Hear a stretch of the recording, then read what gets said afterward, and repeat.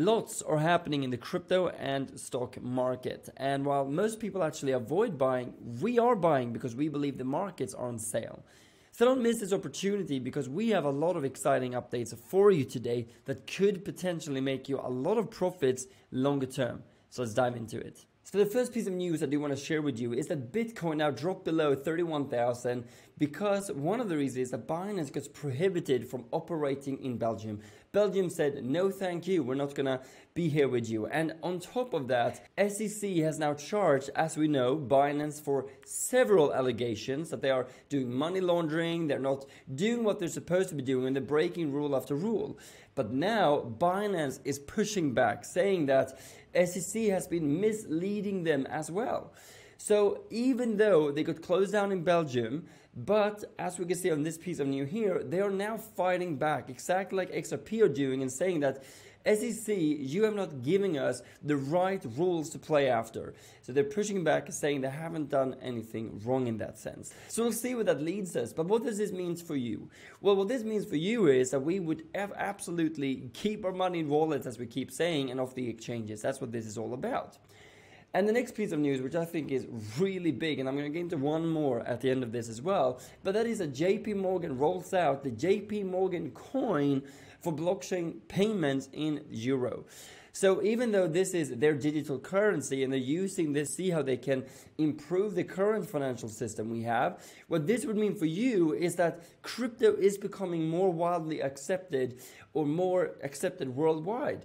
And this gives us an opportunity to get in now before everyone else gets in. That's what this is all about. Which is why last week we did actually get into something that we like to say would be Ethereum. So we have some other updates for you today there as well. So before that, we can see that Bitcoin has really broken out, which is great to see. And we believe this is just a start for cryptos. And what's really triggered this, and we would actually say those of the market are in, because BlackRock, among others, are actually giving out an ETF. An ETF, well, they're applying for it, that would give access to trillions of dollars that could then go in and invest into Bitcoin and cryptos. It's going to be Bitcoin to start with, since it will be a Bitcoin ETF. So that's really, really exciting. And what this means for us is we can get in before this actually happens. So make sure you do your research and invest accordingly.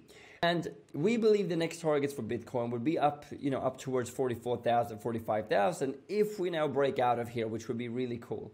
And the reason I say that is because that is the next region where we have resistance, 42,000, 44,000, somewhere around there before we get a pullback. So we entered Ethereum last week, and we actually, from the entry point, we were actually up roughly 10%, which is great. And now we're hovering around 8%. So for those of you who followed us and you followed us in the strategy, you will now be in a great profit. So well done if you did that. And just remember that if you don't know what the calculator is maybe, and you don't know what I'm talking about, make sure you become an IM Insider and learn how you can make up to 9% per year with our dollar cost averaging strategy on steroids, which is what we call the PCA strategy. So make sure you use that. This is a strategy used by funds all across the globe, and you can actually use a better version of that, our version of course. So you can go in here, download your very interactive calculator yourself and learn how we're doing this strategy, how we can be up 9% in 1 week. So you can do this too. So make sure you comment below. Did you get into this? Are you up 8% at the moment?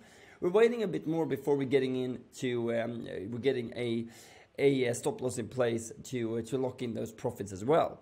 But today, because of what's happening in the world, I would like to talk about PAAS, that's PAS.